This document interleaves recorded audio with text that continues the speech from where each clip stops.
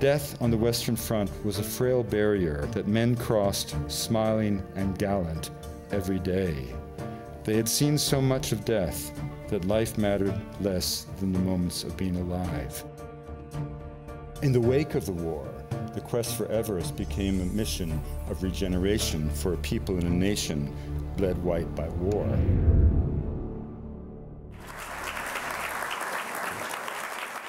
Everything you know of your life, every sense you have of the modern, every intuition, every doubt you've ever experienced was actually born in the mud and blood of Flanders. A single bullet fired in the summer of 1914 into the breast of a prince in Sarajevo shattered a universe. For a century, Europe had been at peace, even as industrial miracles created wealth and power beyond anything that had ever been known. And like children at a birthday party anticipating cake, the European powers sliced into pieces and consumed the confection of a planet. Each took what it could until the boundaries of imperial ambitions tightened like a noose around the neck of civilization.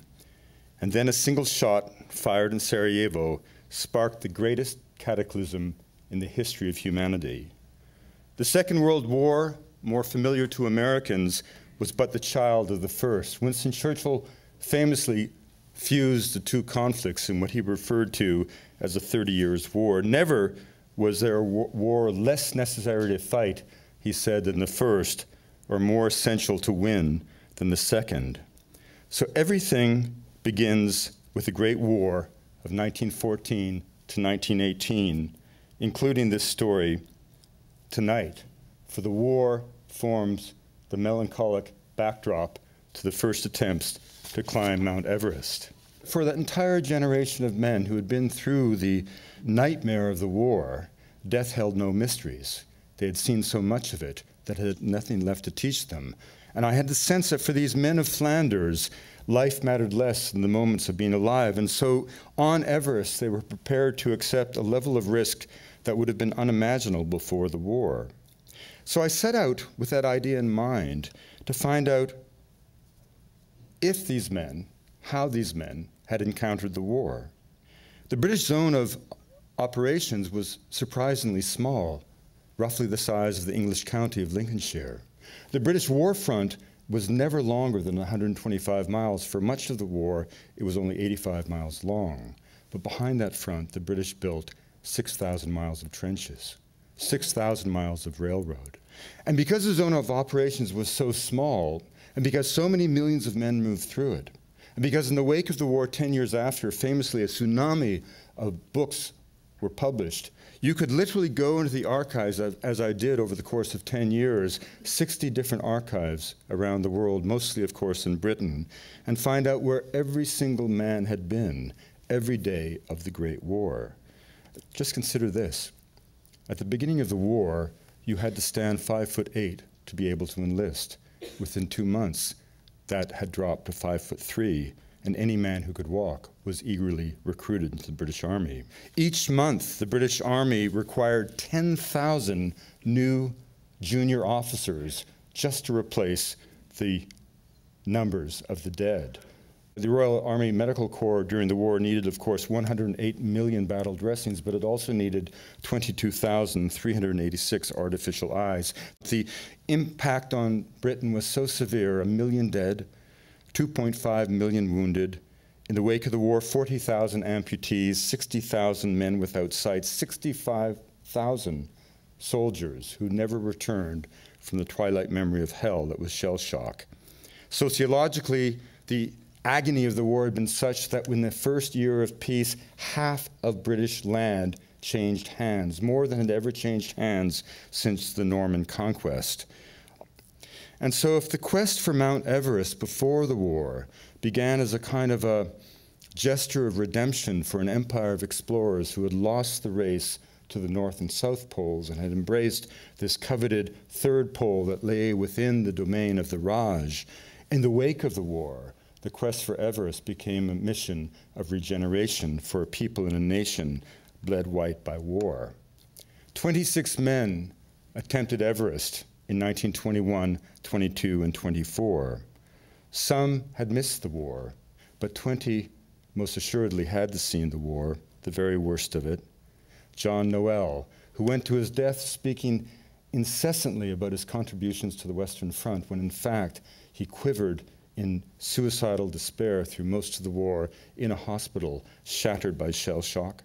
Howard Somerville, I have his medical documents, he would perform in any one given day 10 to 12 major surgeries as he raced to try to save the dying. Geoffrey Winthrop Young, arguably the greatest climber of his era, the mentor, of course, of Mallory, had been at Ypres in April of 1915 when the Germans attacked for the first time using poison gas, and this is what he wrote in his journal.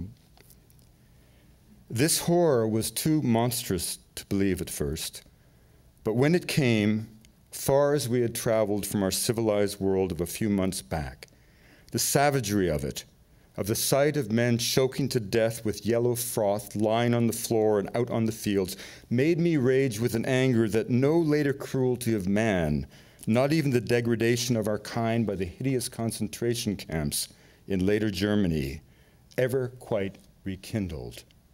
For then, we still thought all men were human. When it came time to actually equip the Everest expeditions, the great climber Tom Longstaff laconically remarked, "The supply of young climbers is not exactly what it was before the war." So if the war informed and haunted the lives of all these men, the expeditions themselves in 21, 22, and 24 were not isolated adventures, but rather imperial gestures woven from the start into the fabric of the Raj. You know, India was a British creation. 1,300 Englishmen in the Indian civil service, not a single Indian, because Lord Curzon famously said there was not one in the entire subcontinent up to the job. 1,300 Englishmen dominating fully a fifth of humanity. And the British had indeed transformed the face of India, but India itself was a British invention, an imagined place brought into reality by the mathematicians and the technicians of the survey of India. Maps were the very key to the notion of India. They codified the features of a subcontinent, even as they created the rationale for occupation. And so it was not by chance that the greatest scientific experiment of the 19th century was a literal measurement of India. And it was through that process of the Great Trigonomical Survey that the greatest mountain of the world would be found. But the British, at that point, in the immediate wake of the India Mutiny, were not concerned with mountaineering, but they were concerned with the unknown lands that lay beyond the Himalaya. Knowledge was the key to British power, and it was intolerable to a man like Lord Curzon that he had no way of communicating with the capital of Tibet that lay but 250 miles north of Darjeeling, an agricultural enclave that exported tea to every hamlet in the British Empire. And so this idea of finding out what was beyond slipped into paranoia and a fear that the great enemy of Britain in the 19th century, which was not France and not Germany, but was Russia. The Russian Empire throughout the 19th century expanded by an average of 55 square miles every day of the 19th century, bringing it to the very gates of the Raj. So the fear of the British was not that they should be taking Tibet, but rather the Russians might take it from them. And this provoked a series of incursions, led eventually by Sir Francis Younghusband, where the virginity of the mystic center of Tibet, the capital of Lhasa, was finally broken by this imperial force that invaded in 1904.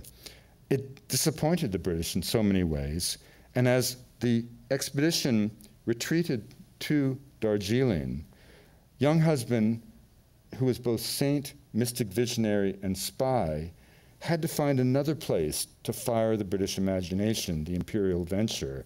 And he saw from Kampazong this extraordinary mountain hovering over the universe, and this was Everest. And so even as the British are beginning this sort of mission towards Everest, it is never separate from imperial thrust and parry. Within a month of the end of the war, Younghusband was scheming to get British boys to the base of Everest. And then the question became, who's going to go on this expedition? these are the men who went to Everest in 1921. Now, it's hard to believe from the rather mousy appearance who these men are. Sandy Wollaston on the left, George Mallory, Guy Bullock, the diplomat, the governor of Bengal, this remarkable Charles Howard Bury, and the irascible Scot Harold Rayburn. Let's take Charles Howard Bury over there. This was an incredible guy who led the 1921 expedition. He was not really a man designed for war, but he saw the war from start to finish.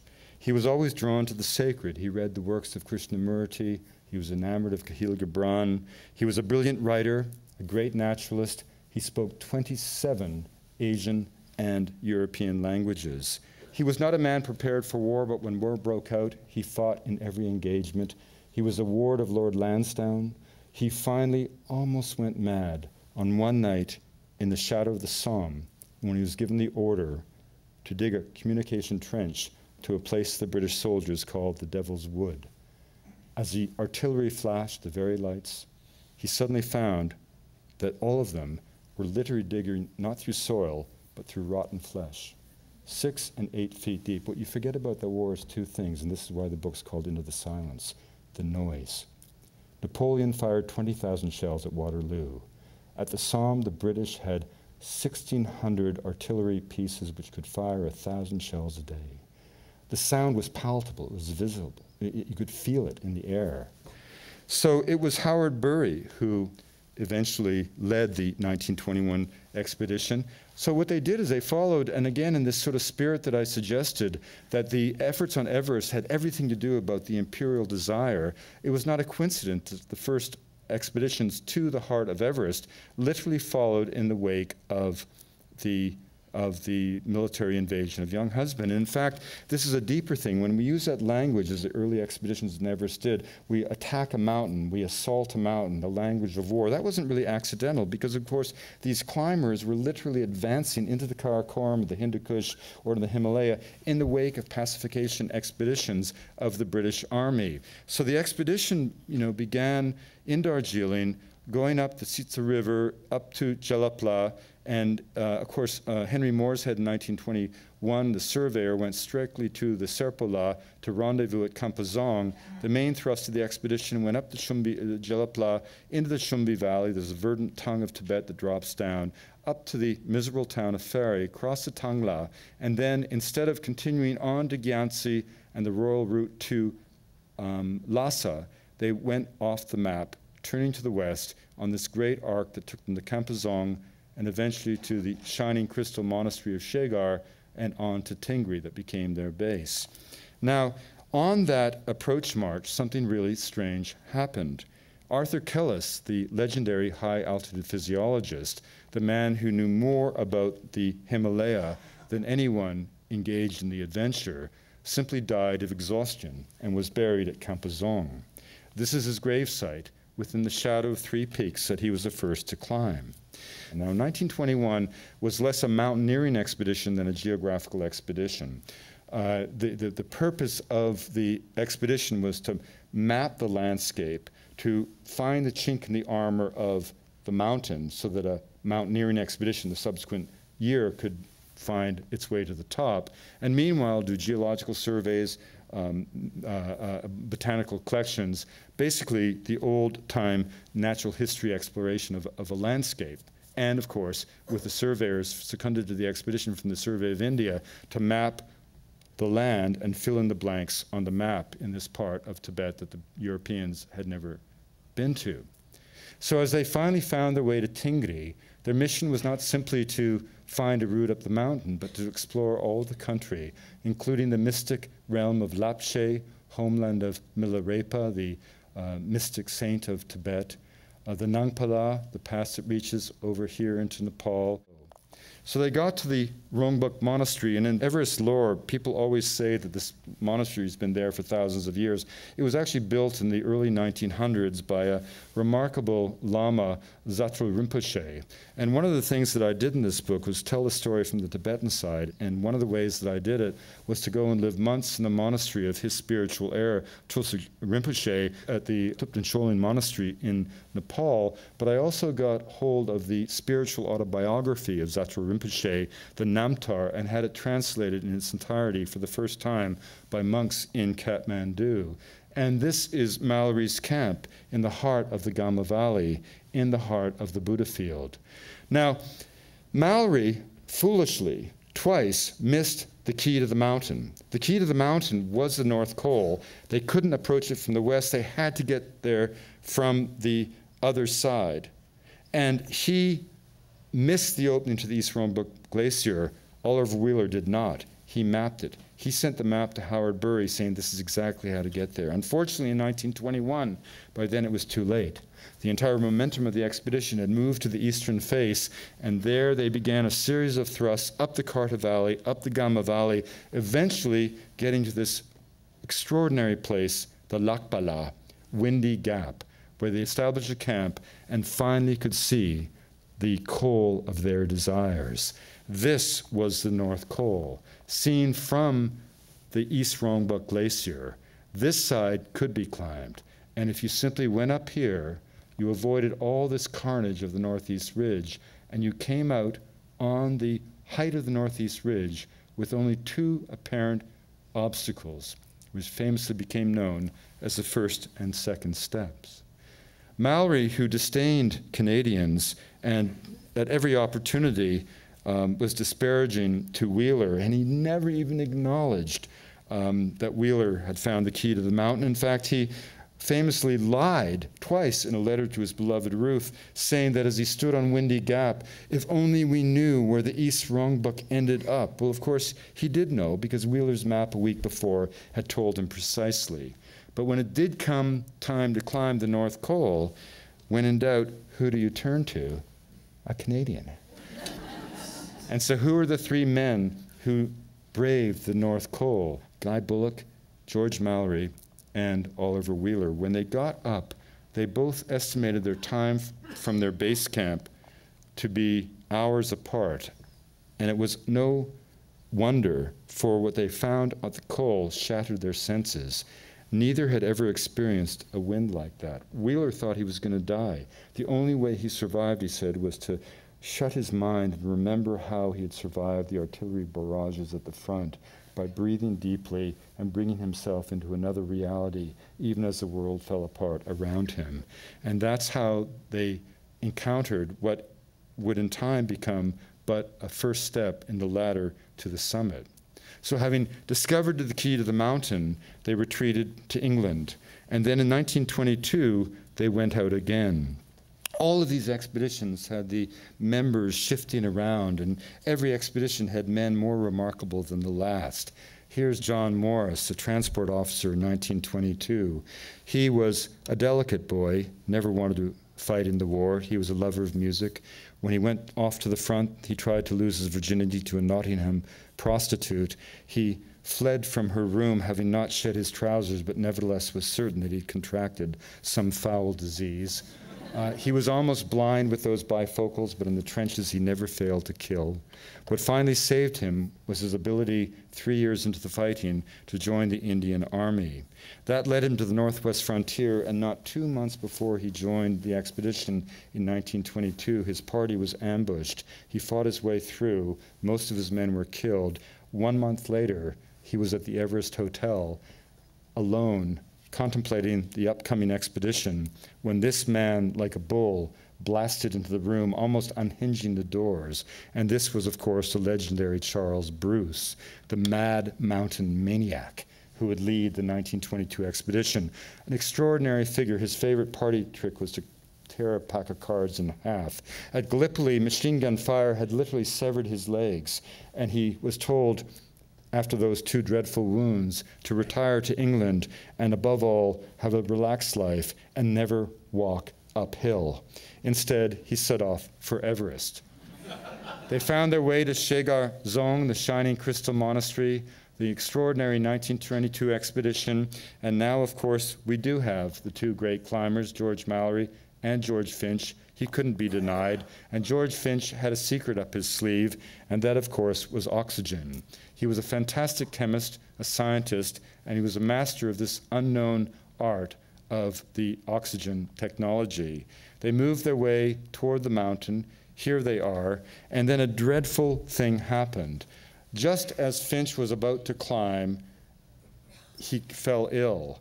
And in a kind of foolish, spontaneous gesture, Colonel Strutt, the two I see on the expedition, authorized Mallory, Colonel Norton, Moore's Head, and Somerville to climb, for the best climbers, a single shot without oxygen. They, of course, failed miserably.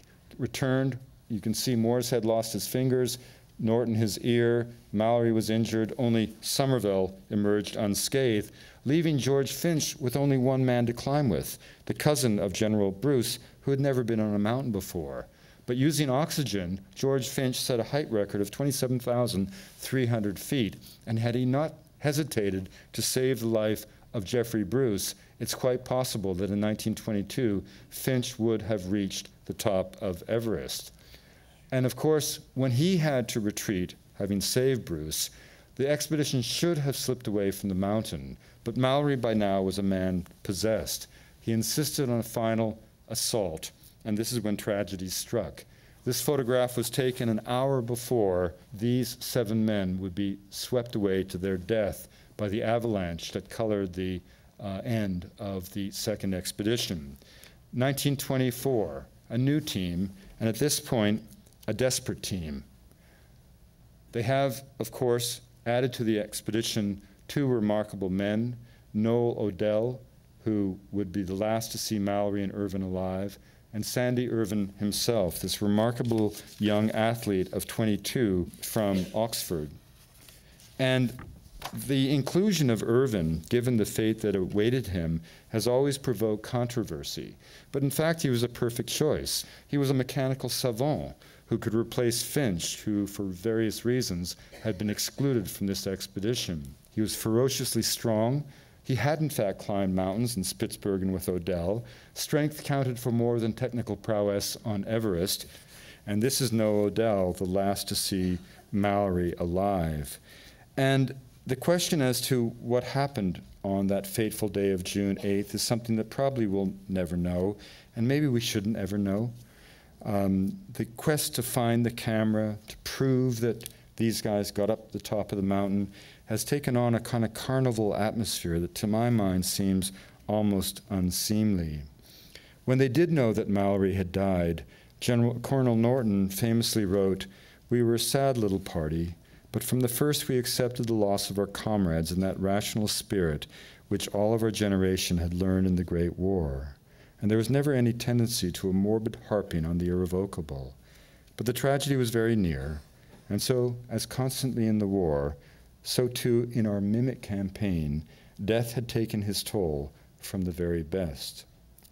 On the very night that they retreated from the mountain, certain now that Mallory and Irvine were dead, one of the men camped out high above the Zakarchu, the last glimpse back at the theatrical canvas of the north face of Everest, which had so captured their imagination. This is what he wrote in his diary. "I could see the whole of the historic ground, the scene of the protracted adventure, spread out like a map and bathed in soft, full moonlight. That night, and with that scene in front of me, it was quite easy to realize that the price of life is death, and that so long as the payment be made promptly, it matters little to the individual when the payment is made. Somewhere up there, in that vast wilderness of ice and rock, were 2 still forms. Yesterday, with all the vigor and will of perfect manhood, they were playing a great game, their life's desire. Today it is over, and they had gone, without their ever knowing the beginnings of decay. Could any man desire a better end?"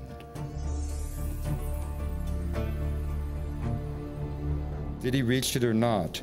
If you read the ocular testimony of Conrad Anker, this remarkable climber who both found Mallory's body and then retraced the route up the North Col, examining the possibility of the first step and the second step, it seems quite unlikely, for any number of reasons, that George Mallory reached the top, simply, if only, because of the severity of the second step. But there was always that one possibility that keeps the story alive.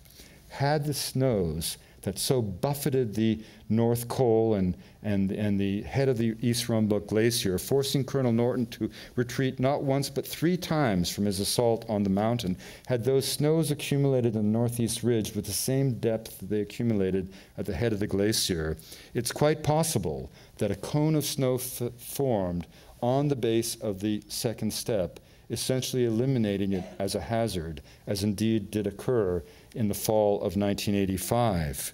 Had that happened, Mallory and Irvin could have walked up the second step with the same speed and ease with which Noel Odell famously reported that they appeared to be doing. And had he surmounted the second step, absolutely nothing would have kept George Mallory from walking to the summit of Everest. Because for all of these men, life had become something new. Billy Grenville, who tried to explain the reality of the Western Front to his father, Billy who would die, his brother too would die. But before he died, he wrote to his father and he said, "Death on the Western Front was a frail barrier that men crossed smiling and gallant every day. They had seen so much of death that life mattered less than the moments of being alive." And had Mallory overcome the impediment of the second step, there was nothing that would have kept him from reaching the heights of Everest. And in many ways, whether he did or not, in my mind, Everest will always be George Mallory. George Mallory was a man that no one could keep up with on the mountain. Mallory was a man who created the legend of Everest, and Everest created the legend of Mallory. And the story will be an epic one for all time. Thank you very much.